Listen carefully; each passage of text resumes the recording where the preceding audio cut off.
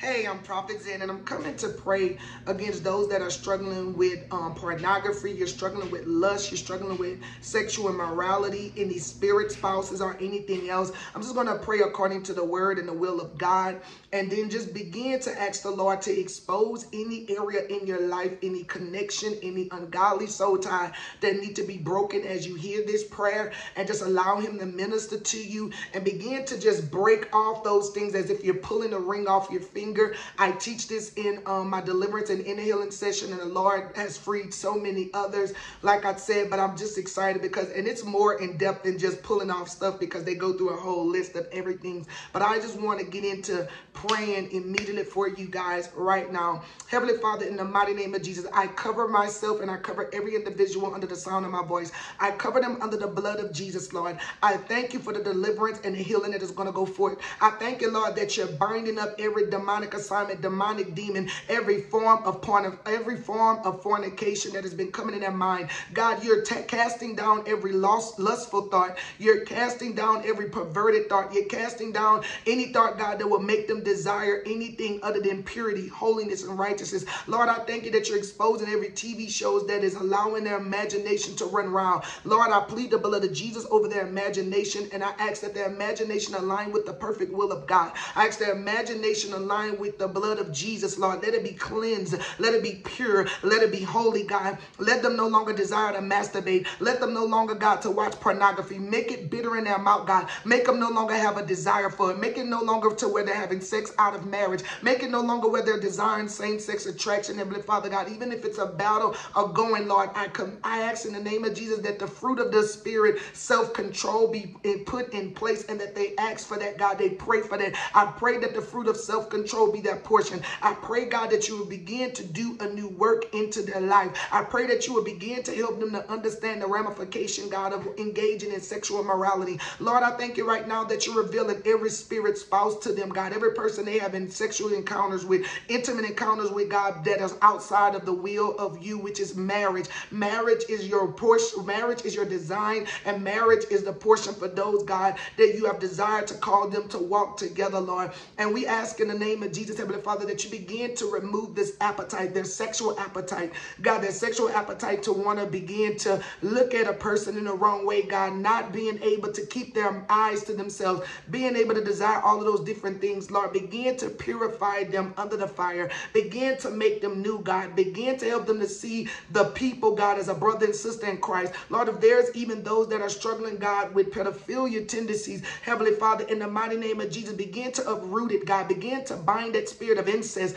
bind that spirit of molestation and rape that has occurred in their bloodline, God. And as I offer repentance as if it was me, God, for their behalf, Lord, like Daniel has did for the land, Daniel has did for the people and himself, God, I ask that they offer repentance as well and say, Father, forgive me for engaging in sexual immorality. Forgive me for engaging in sex before marriage. Forgive me for engaging in pornography. Forgive me for engaging in lustful behavior, lustful thoughts. Forgive me for having fantasies and dreams. God, I ask in the name of Jesus that you begin to remove these altars that are speaking in their life and expose it, God. I begin to ask that the earth swallow up these altars that are demonic in their lives, Lord, and that you will put ramifications in place.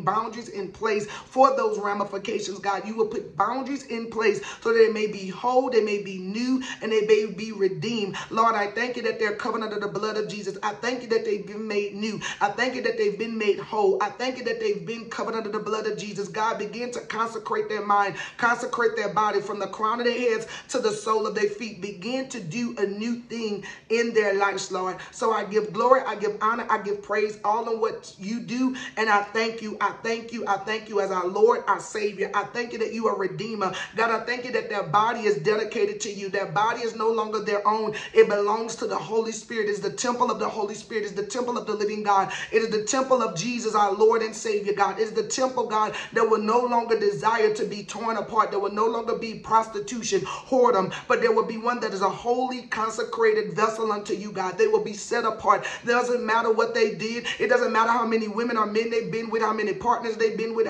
how many people. It does not matter, God. I break off shame from their sexual acts.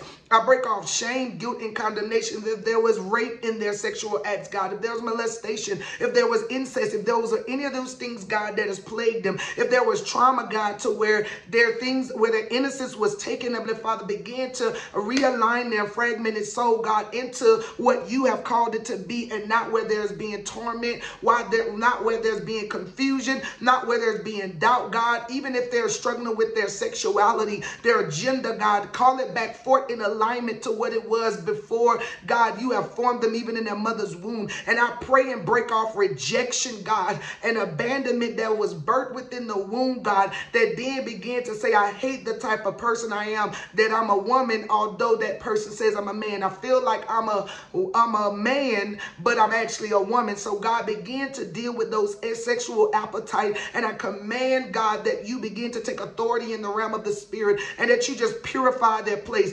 Purify it, God. I ask by the blood of Jesus that it is cleansed. I apply it, that is cleansed. It is cleansed. It is cleansed. By the blood of Jesus, they are cleansed. You're cleaning them from the crown of their head to the sole of their feet. You're cleansing their appetite. You're cleansing their home. You're cleansing their environment. You're cleansing them, God, and begin to allow them to throw out all DVDs, anything, God, allowing them to delete their social media accounts or throw their phones away, throw their computers away. Whatever they got to do, God, allow them to go to the extreme, to be aggressive with their deliverance of getting free from masturbation, from lust, from pornography, all those things that would equate to sexual immorality. And Lord, I thank you that you are revealing every spirit spouse.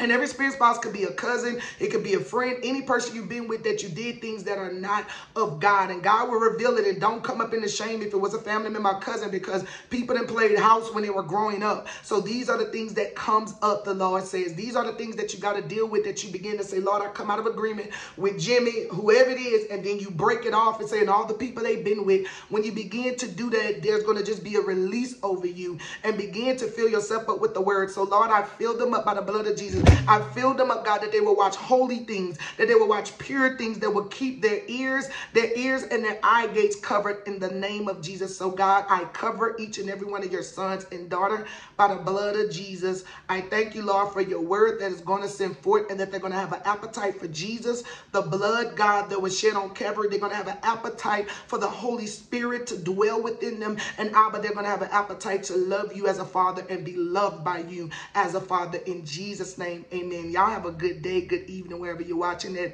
I just wanted to pray that over you. I love you guys.